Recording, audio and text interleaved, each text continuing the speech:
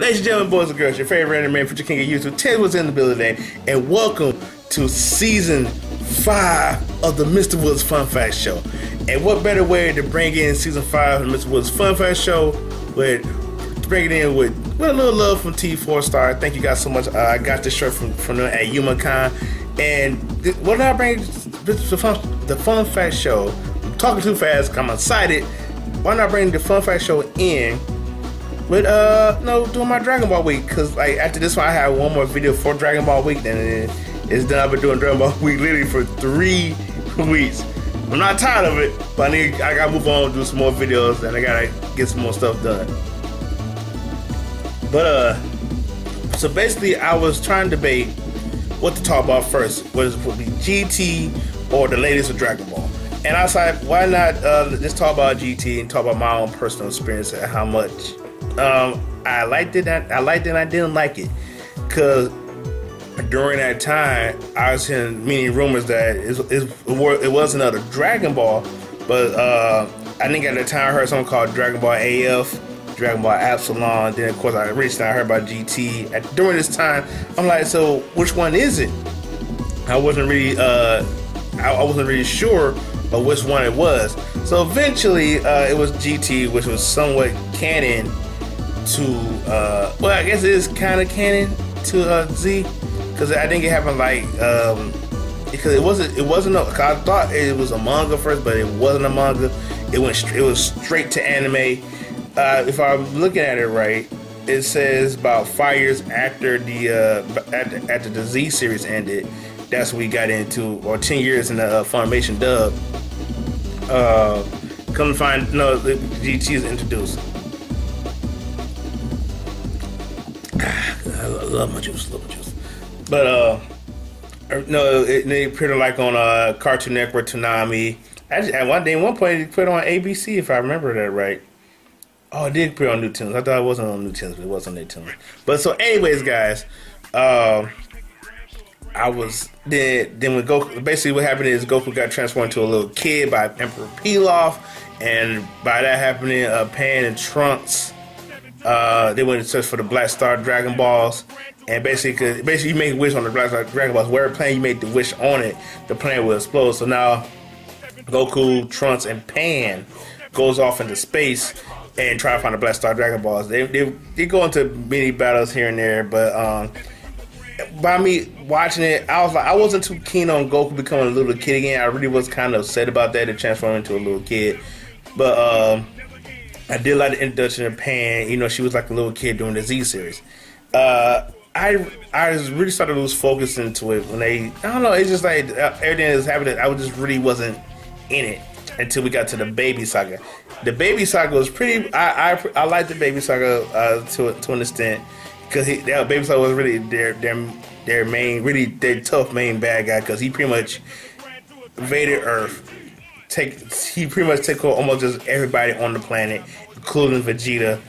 And at one point, he became this golden great 8 Vegeta, or 8 Vegeta. And I'm trying to remember. I'm looking at some of the stats for I said return so Piccolo. Oh, pretty much Piccolo sacrifices himself and turns the Black Star Dragon Balls into stone permanently when the Earth explodes. Piccolo kills himself about that. It's how towards it ended. I was kind of shocked about that, because again, Piccolo is one of my favorite characters in the whole Dragon Ball series. The Baby Saga, it was pretty good because it introduced their tough, like, major villains. Just like I feel about Super. But I already knew about Beerus, then I knew about Golden Frieza. But until I watched when Black came in part of the series, that was their first really, really major threat.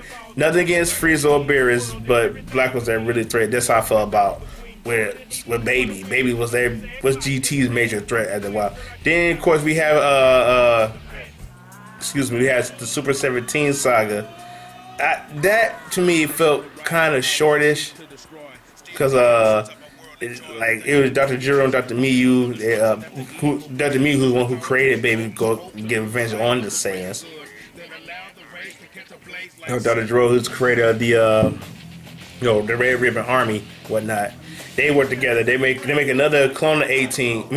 They both 17 merge together to create Super 17. No, they basically said like Super 17 his attacks was like somewhat impervious to Goku's attack, but pretty much he just absorbed a lot of Kai energy or Kai blast, however you want to call it. It was thanks to 18 that because 18 killed. Super 17 killed Krillin, but 18 came back to distract 17 and Goku ended up killing Super 17. Again, like I said, all right, with the Super 17 saga, it did kind of fell short. Wasn't really, like I say, it wasn't really big of a threat. To me, it was a threat, but not that big. Then we had the Shadow Dragon saga. Like it was like that was a really good one because then we got introduced into the Super Saiyan 4 Gogeta. Now, before I go on any more, I forgot to mention that that the new forms that was the Super Saiyan 4, which Goku and Vegeta was the only two that actually to get this form. By the way, during this time, I know the game called Dragon Ball Heroes, where Broly reached the level of Super Saiyan 4. But anyways, pretty much I'm gonna read this last bit part. It says that the real Shenron appears, and this is after the whole Shadow Dragon scene, which I do love a Mega Shenron. The real Shenron appears, the Grand Goku and his friend one last wish, and then proceeds to disappear. Along with Goku and the Dragon Balls, several decades later, Goku's great-great-grandson, Goku Jr., participated in the World Tournament as his grandmother, Pan, cheers for him. And Pan then sees Goku and tries to approach him, but Goku disappears in the crowd. Goku then leads the World Tournament with the flashback of the timeline. After the flashback of his timeline ends, Goku then catches his power pole and rides off into with the Nimbus Cloud. So this brings me to my point where where GT kind of falls off because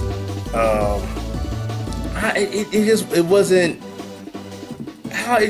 as good as Z series, and I know I'm pretty much, even though the Z series is yet a classic, I do enjoy the Z series a lot. I think it had a lot riding on it. I think that it was good for a while, but I don't think that Akira Toriyama didn't have that much, I guess, input. I guess the only connection they have is you can use my characters, but I think he really didn't help with so much with it. But just like with with Dragon Ball Evolution, like they had the rights, but Akira Toriyama he probably didn't have one nothing to do with it. So excuse me. So I felt like it had a lot of right. I think it was really for the time, because for a while I was really defending GT. I really was defending it, but at the same time, it lost because it took a while for me to actually really get in towards when the Baby Saga started. That's why that's when I was all in the series. I was like, oh cool, like who this character called Baby? Baby, he really wasn't strong on his own, and he had to take over certain people's body just to get stronger. Because eventually, when he got into Vegeta, that's when someone said Vegeta reached the level of Super Saiyan 3 because of Baby. But then he went to the grade A form. Like I said, Baby was Baby was to me GT's major villain. He by far wasn't the best villain that I've seen. And he helped it caused him to go Super Saiyan 4. It wasn't good. That's why I felt like even with I felt with Super 17. It was cool to see him come back, but I feel like he was a waste. I feel like it was a waste of time. It was short, he killed Krillin, and eventually they figured what to do. Then the Shadow Dragon saga was good as well. I enjoyed that. So much wasn't so bad. I guess my biggest problem with GT, it has to be that nobody else really had time to shine in this one besides Pan. She to me she was more of a, I know people hate me for saying this, she's more of a moral support character. It just, I don't know, it just didn't feel right. Not right. It just like you have Pan get a chance to shine, but you're not gonna get a Gohan or Goten a chance to shine on their own, and that's what kind of bothered with me. I mean, I feel like GT could have been good, but it wasn't good. I feel like it was there. It was, to me, point blank, GT was mediocre. I'm gonna be real with y'all right there. I feel like GT was more of a mediocre show. I do enjoy like if you tell me if somebody asked me what the best thing I like about GT, I'll probably have to say maybe the Shadow Dragons. Some of the dragons were a bit useless too. But I did love Omega Shenron or Sin Shenron, whatever you want to call. He was good, and I like the fact that we got Super Saiyan 4 Gogeta. Because I remember in the Fusion Reborn, we didn't really get that much of him. We got like a quick glimpse, and that was it. He pretty much beat Janemba, and that was that. But I just felt like GT it had a chance to really hit somewhere, but it didn't, and I think that's the sad part about that. It could have went somewhere, but it didn't go nowhere. Like I said, to me, it's mediocre. That's why they saying like GT was like an alternate dimension or alternate reality. Because you see, like I think they don't mention the games, but you see like Super Saiyan 4 Goku, Super Saiyan 4 Vegeta. You see Omega Shenron. I think you see in Xenoverse. I haven't got that far in Xenoverse 2 yet. Xenoverse, you got Baby, you got Shenron on there, and I felt like it could have been. I don't know, man. I just felt really mediocre with that show. And, at times it did shine. I'm not gonna lie, it had times to shine, but it just didn't shine. It just didn't shine bright enough. But like I said, if anybody's a true Dragon Ball fan, somebody you trying to tell them start from the original Dragon Ball to Z, then I'll say go to Super. Don't bother with GT. I'm not so much hating on it, but it wasn't that best of a show. But anyways, ladies and gentlemen, I got to wrap this up. And I love you guys so much. Thank y'all so much for watching. I want you to help me reach to 1,000 subscribers, not just here on my YouTube channel, which is T-Bone Soul 21. Also, I'm going to reach to 1,000 subscribers on my Twitter page. Sorry, not my Twitter page. my Twitch page, which is the True KOG. Thank y'all so much for watching. I love y'all, deuces, and thank y'all for staying with me for my Dragon Ball week. Got one more video for this week, which will be on Sunday. If you're watching now, it was a Saturday. Thank y'all so much for watching. Deuces, y'all have a nice day.